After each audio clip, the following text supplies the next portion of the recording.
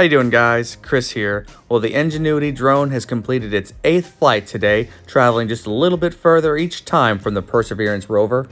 It was originally thought that Ingenuity would be out of visual range from the Perseverance rover, but in the 7th flight, it was able to capture this image. And fortunately for us, in the 8th flight, it was able to capture just one more. I don't know how much longer it'll be able to keep this up, though, because Perseverance will be traveling in its designated path, and Ingenuity will be continuing to explore the outer reaches.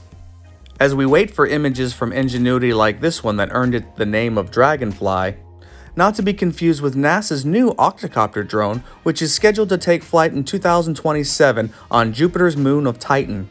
If you wish to learn more about the Dragonfly drone, you'll find a link in the video description. But the star of the show on Mars is the Perseverance rover, and after Ingenuity's 6th flight that had a navigational issue that caused it to rock back and forth, Ingenuity was able to be spotted by the Perseverance drone in its telescopic lens.